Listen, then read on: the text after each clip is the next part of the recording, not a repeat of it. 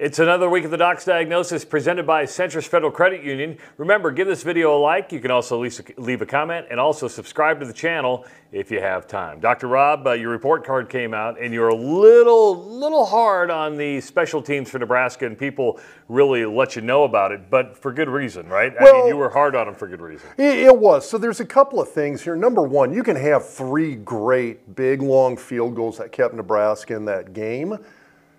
That's the window dressing. That's the big stuff that makes stuff look good. You got to actually climb in through that window and look around to really tell what's going on inside here. Well, and there's a lot of issues that keep getting repeated here. Well, let's look at the window. So what I want people to look at here, when you're watching on this kickoff return, we're going to pause it about right there.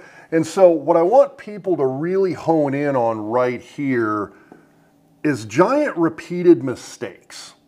This is something we're seeing week after week. Now, I know it's 2 weeks in a row. It's cost Nebraska.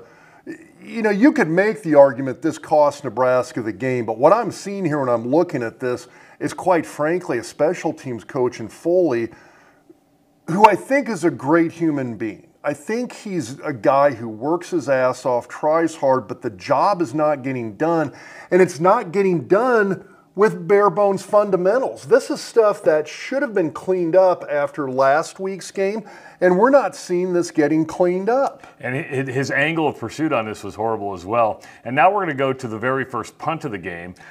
And you know what? I'm usually a big Buschini fan. This is a guy that just, I think for the most part, really does a nice job, but we're seeing a couple of these shank punts. We're right here on the 30-yard line.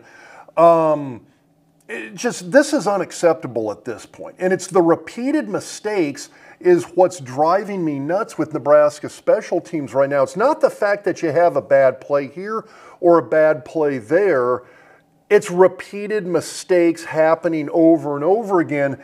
These two plays, that kickoff return and this punt, you can make the argument it cost Nebraska the game, because if they get better field position or they flip the field and keep Ohio State pinned deeper on this first series, you kind of change the tone of that first quarter, and Nebraska potentially ends up sneaking in a field goal, sneaking in a touchdown, potentially wins the game. You can make the arguments about the long field goals, but you can't change the fact that these repeated special teams mistakes, these fundamentals that should have been corrected, this is high school bullshit. This is stuff that should have been fixed a month ago. So things did get better for Nebraska after that first possession, and we're going to go to, I believe, the third quarter here. And this is really nice runs. So Dowdell had a couple of really nice runs back-to-back here. This is one of those two.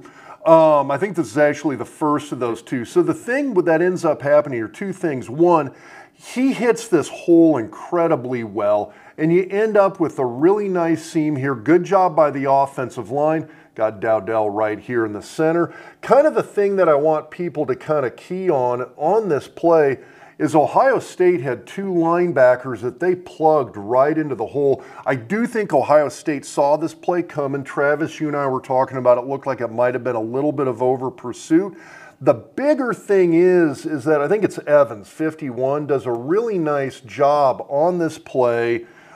He's right here. He basically pins off those two linebackers as they both come up. A nice job by him on this play to create that seam, essentially by forcing both of those linebackers out off to the left, and it gives Dowdell just enough space to squirt through and get the first down on that play. Now, Nebraska did take the lead in the third quarter. This is Dylan Raiola with a nice pass.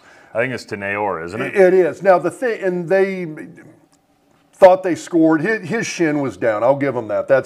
It actually was on replay. It shouldn't have been a touchdown. They did score on the next play, however.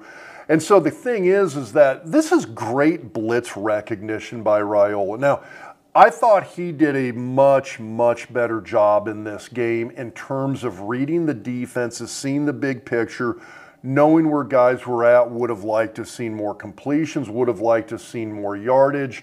But you got the blitzer coming here, and he kind of telegraphed this. He said he's coming from the get-go. When you have that set up, you're going to have what's called a hot read. Somebody's going to be coming free, not in double coverage. And that's what Ohio State wanted on Nayor on this one, was double coverage. The blitz comes, Nayor's going to break free. Raiola understood, and if you look, the ball's left his hand right here. He's already thrown that pass. He's not remotely open right now, but it's great recognition by Raiola, knowing with this blitz coming that he's going to have this guy in single coverage. And they got a nice little pick run in here, by the way, too. But it gets him free, and it opens that up for him to make the catch and eventually set up the touchdown. Should have been a score on that. Well, shouldn't have been a score, but basically got him into that position. It was a big improvement over what we saw against Indiana last week, and that was really what I wanted to see this week, was Nebraska stand up, little bit of fight, and kind of fix what we saw broken last week against Indiana, and that's a good example of it on that play. Of course, gave people a lot of hope heading into the next game, which is going to be UCLA. Speaking of the Bruins, we're going to take a look at the Bruins tomorrow on another Doc's Diagnosis presented by Centris Federal Credit Union. See you tomorrow. Whether you're getting ready to buy your first home or your dream home, Centris can get you over the threshold. With low rates and an easy application process, our lenders can help you purchase a new home or refinance the one you already love. Apply online at centrisfcu.org.